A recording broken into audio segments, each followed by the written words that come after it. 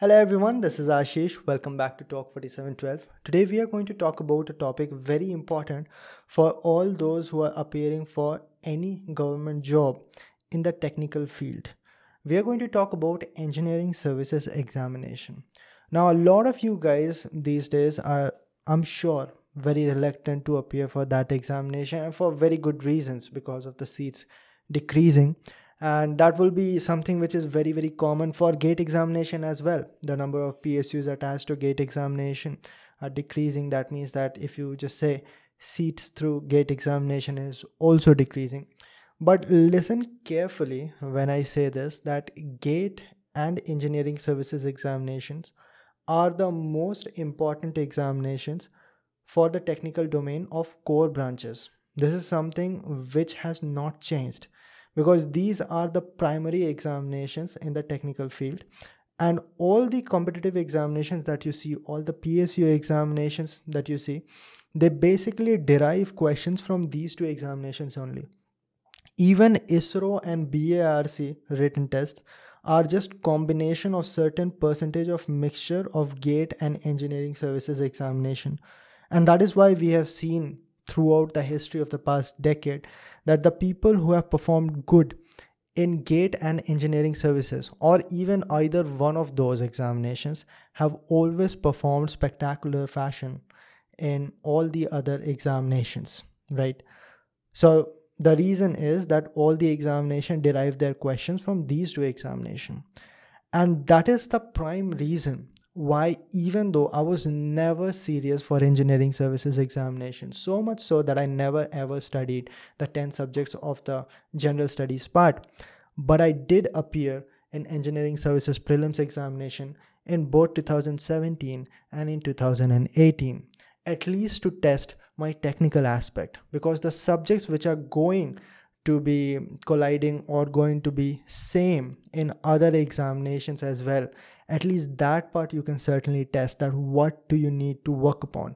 And above anything else, because of the simple pattern of engineering services where there are no calculators, one question 1 minute kind of thing, not that conceptual, heavily focused towards speedy calculation, and sometimes huge amount of theoretical questions. Because of that, it is very much aligning to all the PSU examinations that are going to be there in next year, or that you're going to be facing, which I'm very sure. These days we are having at least 6 to 7 examinations every year, and because of that, students have to appear in all of these examinations. The good part is that your career is not relying only on 3 hours of one particular examination. The bad part is that you have to be ready for diverse kind of examination. But just saying that you have to be appearing for 6-7 different examination does not mean that you have to prepare for that vast array of subjects. It's just basically only 2 examination: gate examination and engineering services examination. I'm pretty sure all of you guys are going to be appearing for gate examination. What I think a lot of you guys are not going to do is appear for engineering services examination as well. Now, don't get me wrong. If your target is not to become an IAS officer, I'm not going to tell you to prepare 100% focus towards ESE examination. But at least the technical part is going to be very helpful, and especially for mechanical engineering. So listen to me carefully what you need to do. Number one, if you are not serious about engineering services examination, what you should be doing. Now, I was exactly in this position. So what you should be doing is just focus on the subjects which are same as gate examination subjects. For example, for mechanical engineering, it would be heat transfer, thermodynamics, fluid mechanics, thermodynamics, strength of material, all those subjects, even refrigeration and air conditioning, some extent of IC engine, little part of material science.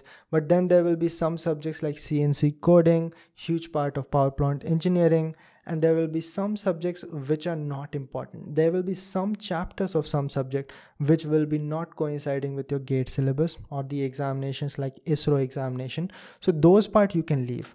But the part which is coinciding, you should be preparing well for it to a level that you're performing just as anyone who is serious about engineering services examination. Because these people who are serious about engineering services examination, do you think that they are not going to sit for GATE examination or PSU examination? It works the other way around as well. They are going to be appearing for all of these PSU examination as well. And if their preparation is to that level, because trust me, the number of questions that has appeared in engineering services examination is a maximum. No other examination compares to it because the number of questions per examination is high.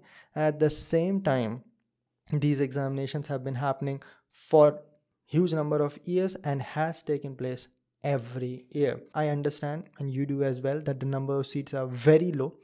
But the good part is that engineering services examination prelims is going to be in February, all right? And then a lot of examinations will be taking place. And then your mains will be in June.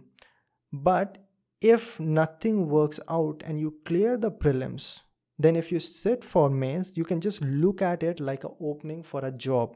So it opens a new opportunity. Now, even though I was not very serious, but a lot of people did give the examination just like a job. So it opens a new avenue which can provide you a job if nothing else works out. But I will say though, if you really want to crack prelims examination of engineering services, only technical part will not be sufficient. You will have to study general studies as well, which includes current affairs, and there are 9 other subjects like environments, material science, and all those things.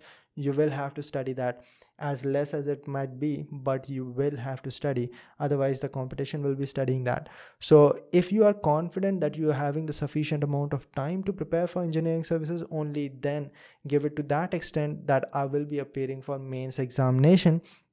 And the preparation of mains examination and prelims examinations are completely different, because mains examination will be subjective type. So you will be writing a lot of things to practice that kind of examination. How you should be writing, all of those things will be extremely important.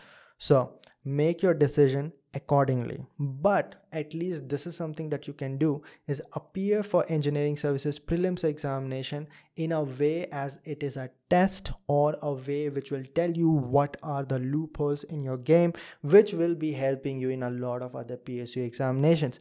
And also, if you study current affair and general awareness for engineering services examination, it will be helping you in a lot of PSUs, because like we saw, HPCL and HAL examination, there were general awareness, as less as it might be, like even 20 marks. But if you're ready with that, it will be helping, and we'll be seeing a lot of PSUs which will be having that part. So it will be helpful for you. For example, Ravi Verma, who was in the podcast a few episodes back, he was actually preparing for UPSC, but because of his preparation of UPSC general awareness, he was able to perform very well in CIL examination and UPPSC examination. There are a lot of PSUs that he cracked. So in that sense, it might be helpful. So if you prepare for engineering services in a holistic manner, that I want to crack prelims examination, certainly it will be helpful, but you require more amount of time. So if you can invest that much amount of time, then make your decision accordingly. If you have just 6 months, don't make a new decision, because I know that a notification recently came out and you will all of a sudden think that I want to crack engineering services examination as well. But then again, you cannot really hamper preparation of, let us say, BARC examination or ISRO examination or GATE examination. So that is what you should keep in your mind. If you have any further questions, put it down in the comment section. I'm certainly going to reply to it if it is a valid question. And that's about it.